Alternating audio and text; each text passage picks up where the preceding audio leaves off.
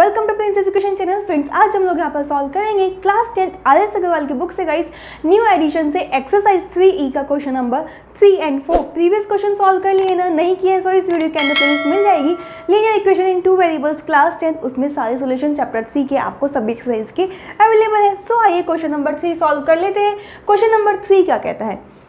A lady has only 25 paisa and 50 paisa coins in her purse, right? If she has 50 coins in all totaling rupees 95.50, then how many coins of each kind does she have, right? So अब इसका meaning अच्छे से समझ लीजिए guys. इसने बोला है कि एक लेडी के पास 25 पैसे और 50 पैसे के कुछ कॉइन्स है उसके पर्स में, राइट? अब उससे आगे उसने कहा है कि इफ़ शी हैज़ 50 कॉइन्स, अगर हमने माना मीन सेकंड इक्वेशन दी है, उसने आपको सबसे पहले बताया 25 पैसे और 50 पैसे के कॉइन्स है। देन उसने आपको बताया कि टोटल कॉइन्स कितने हैं, 50 कॉइन्स है, और 50 कॉइन्स का जब हम रुपीज़ का टोटल करते हैं तो वो 19.50 रुपीज़ बनते हैं, right? So how many coins of each does she have, means जो आपके 50 पैसा और 25 पैसा है, इनके कितने कितने कॉइन्स उसके पर्स में है, ये आपसे पूछा है। तो लेट सपोज एज्यूम कर लीजिए, लेट 25 पैसा कॉइन्स, 25 पैसे के कॉइन्स कितने हैं, x मान लीजिए, राइट? एंड 50 पैसा, ये गाइस पैसे में है, रुपीज़ नहीं आएगा, 50 पैसा कॉइन्स इक्वल्स टू आपने मान लिया y है, राइट? सो अब उसने बताया if she has 50 coins, means total coins कितने हैं, 50 है। तो एक इक्वेशन तो यही बन जाती है कि x और y मीन्स 25 पैसा और 50 पैसा दोनों के जो कॉइन्स हैं मिला के वो सम कितना है, 50 है।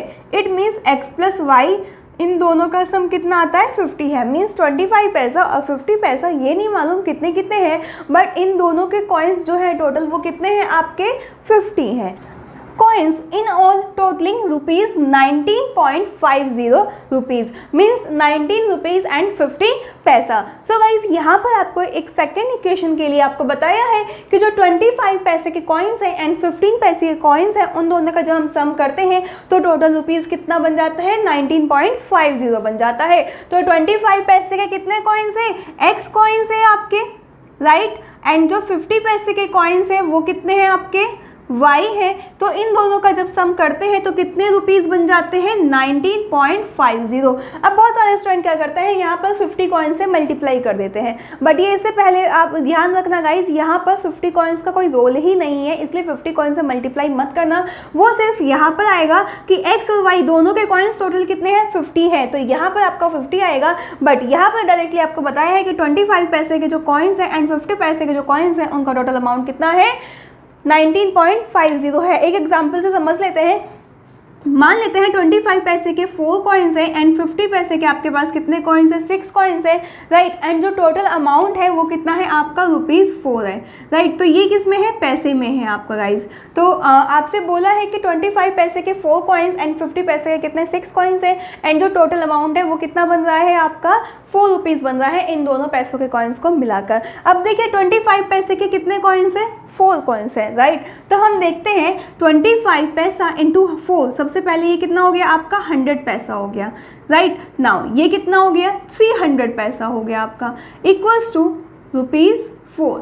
अब हमें मालूम है 1 रुपीज़ किसके इक्वल होता है, 100 पैसे के इक्वल होता है, राइट? तो 100 पैसे के दैट मीन्स ये किसके इक्वल हो जाएगा, ₹1, ये किसके इक्वल हो जाएगा, ₹3, एंड ये किसके इक्वल है, ₹4 के। सो ₹4 इक्वल्स टू ₹4, यही आ गया ना आपका।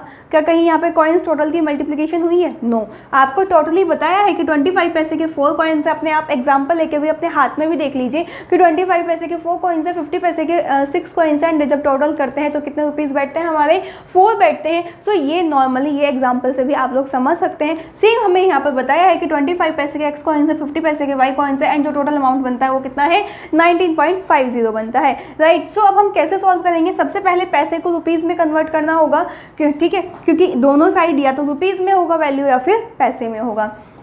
सो 1 रुपीज़ इक्वल्स टू कितना होता है, 100 पैसा होता है, राइट? नाउ अब हम यहाँ पर देखते हैं गाइज, या तो आप इसको भी पैसे में कन्वर्ट कर सकते हो, क्योंकि ये पूरी टर्म आपके किसकी है, पैसे में है तो 25 पैसा एंड 50 पैसा, इसको 100 से मल्टीप्लाई कर दीजिए तो वैल्यू आ जाएगी 1950। ठीक है, अदरवाइज इनको पैसे में कन्वर्ट कर दीजिए तो भी आपकी वही वैल्यू आएगी, कोई फर्क नहीं पड़ेगा। तो आइए आपके अकॉर्डिंग हम लोग यहाँ पर 1 रुपीज़ इक्वल्स टू 100 पैसा एंड 1 पैसा इक्वल्स टू क्या हो गया 1/100 रुपीज़, राइट। 1 पैसे में कितने 100 रुपीज़ हो गए 1/100। नाउ 25 पैसे में कितने रुपीज़ हो जाएंगे 1/100, 25/100 रुपीज़ एंड 50 पैसे में कितने रुपीज़ हो जाएंगे 50/100 रुपीज़। ठीक है, तो फर्स्ट ट्रिक थी जो डायरेक्टली हमने की थी कि इसको आप पैसे में कन्वर्ट कर देंगे तो यहाँ पे 1950 पैसा आ जाएगा, क्लियर। लेकिन अब हम क्या करना है, सेकंड मेथड, उससे भी आप सॉल्व कर सकते हैं। तो यहाँ पर 25 पैसे को हमने क्या लिख लिया 25/100 रुपीज़ में हो जाएगा x plus rupees 50/100 into Y equals to rupees 19.50। 100 दोनों में एलसीएम हो जाएगा तो 25x plus 50y equals to 19.50 into 100। तो गाइज फाइनली यहाँ पर भी आपने देख ही लिया कि वैल्यू क्या आई है वापस 25x plus 50y equals to 1950। We know very well कि ये सब किस में है, रुपीज़ में है, तो रुपीज़ दोनों साइड से आपका कैंसिल हो गया। ठीक है, सेम यहाँ पर अगर आप इसे 100 से डायरेक्टली 1 रुपीज़ इक्वल्स टू 100 पैसा में कन्वर्ट कर लेते तो आपका पैसा सबसे कैंसिल हो जाता। ठीक है, क्लियर है। सो फाइनली तब भी आपकी equation 25x plus 50y equals to 1950 ही आती। सो मैंने आपको दोनों मेथड समझा दिए गाइस, दोनों मेथड में से कोई भी आप क्लियर कर सकते हैं, बिल्कुल भी आपको टेंशन नहीं लेनी है एंड कोई भी रेक्टिफिकेशन नहीं करना है। एंड हम इसको शॉर्ट भी कर सकते हैं, 25 कॉमन ले लीजिए, x plus 2y equals to 1950। So x plus 2y equals to 1950 upon 25। अब हम देखते हैं 25 6 150 एंड 25 7 कितना होता है आपका 175 होता है।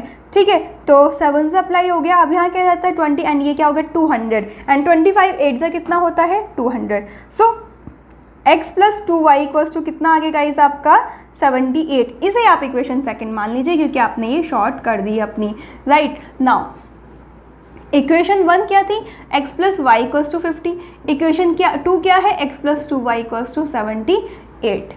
अब हमें इनको सॉल्व करना है। हम देख रहे हैं x की कोफिशिएंट वैल्यू सेम है आपकी और साइन भी सेम है। जब साइन सेम होता है तो हम इक्वेशन को सब्ट्रैक्ट कर देते हैं। सो subtracting equation 1 and 2, subtracting equation 1 and 2, जब हम सब्ट्रैक्ट करेंगे तो साइन चेंज हो जाएंगे। Now y minus 2y that means minus Y and 78 में से 50 माइनस करेंगे तो 8 में से आपका यहाँ से 78 में से 50 माइनस 78 में से 50 माइनस कर रहे हैं तो 8 और 2, राइट। तो यहाँ से माइनस कितना आ गया गाइस 28 आ गया। ठीक है, तो माइनस से माइनस कैंसिल, सो y की वैल्यू कितनी आ गई आपकी 28 आ गई। नाउ x की वैल्यू फाइंड आउट कर लेते हैं, इन दोनों में से किसी भी इक्वेशन में रख देते हैं। पुट द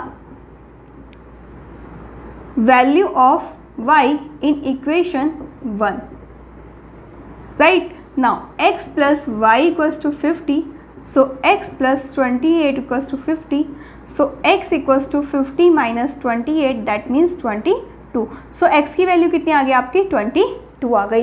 इट मीन्स 25 पैसे के कॉइन्स कितने हैं आपके 25 पैसा कॉइन्स इक्वल्स टू कितना है गाइज x और जिसकी वैल्यू है आपकी 22, दैट मीन्स 25 पैसे के कॉइन्स कितने हैं 22 एंड 50 पैसे के कॉइन्स कितने हैं आप लोगों के गाइज, ये हमारे y के इक्वल है एंड जिसकी वैल्यू है आपके 28। दैट मीन्स 25 पैसे के कॉइन्स आपके कितने आ गए 22 आ गए एंड 50 पैसे के कॉइन्स कितने आ गए आपके 28 आ गए and this is your answer. और आप मल्टीप्लाई करके भी देख सकते हैं 22 को गाइस इक्वेशन से। अगर आपको कभी भी कंफ्यूज होना 25 के कितने कॉइन्स है आपके 22 है एंड 50 के कितने कॉइन्स है आपके 28 है, तो इनको जब आप मल्टीप्लाई करेंगे तो आपका आंसर फाइनली 19 रुपीज़ 50 पैसा ही आएगा। अपने क्वेश्चंस में, अपने कैलकुलेटर में, चाहे अपने नोटबुक में इसको मल्टीप्लाई करके ऐड करके देख लीजिएगा। ओके, सो इस तरीके से आपका ये क्वेश्चन नंबर 3 सॉल्व हो जाता है। सो अगर आपको समझ आ गया जल्दी से वीडियो लाइक कीजिए एंड कमेंट कीजिए समझ आ गया। बस एक मेन कंसेप्ट है इस इक्वेशन में, छोटा सा कंसेप्ट है, वो आपको अच्छे से समझ लेना है। दोनों ही मेथड मैंने आपको बताए हैं, अगर आपने वो अच्छे से समझ लिया तो कभी भी क्वेश्चन में मिस्टेक नहीं होगी। Okay, so now next question number 4 solve कर लेते हैं। नाउ फ्रेंड्स क्वेश्चन नंबर 4 आप लोगों को दिया हुआ है, the some of two numbers is 137 and there difference is 43, so find the numbers. आपको डायरेक्टली बोला बोला है कि दो नंबर्स है जिनका सम कितना है 137 है एंड डिफरेंस क्या है 43 है. So let's suppose one number is x and second number is y, right. सो यहाँ पर डायरेक्टली हम लोग को बोला है सम of two numbers, that means x plus Y equals to कितना 137 and difference is 43, that means x minus Y equals to 43.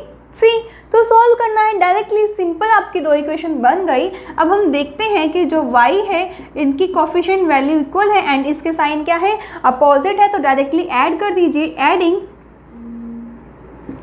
Equation 1 and 2, subtract भी कर सकते हैं, नो प्रॉब्लम, साइन चेंज हो जाएंगे गाइस.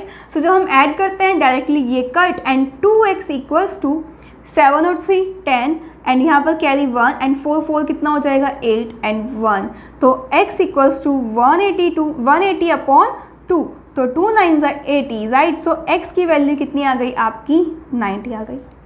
y की वैल्यू फाइंड आउट कर लीजिए. सो सिंपल, y की वैल्यू किसी भी एक इक्वेशन में पुट कर दीजिए. Put the value of x, sorry x की वैल्यू आई थी तो x की वैल्यू पुट कर दीजिए in equation 1. So x plus Y equals to 137 and x की वैल्यू कितनी आई थी गाइज 90 आई थी, प्लस y इक्वल्स टू 137, है ना. So easy. नाउ आगे सॉल्व करते हैं. y equals to 137 minus 90. सो यहाँ पर जब हम सॉल्व करेंगे सो 7 एंड 13 में से 9 माइनस होगा तो 4. So y equals to 47 and x equals to 90. So these are two numbers. You have to find out the value of these numbers, right guys? So है ना, so easy, कितना easy सा question है and इतनी जल्दी आप लोगों ने ये क्वेश्चन सॉल्व कर लिया.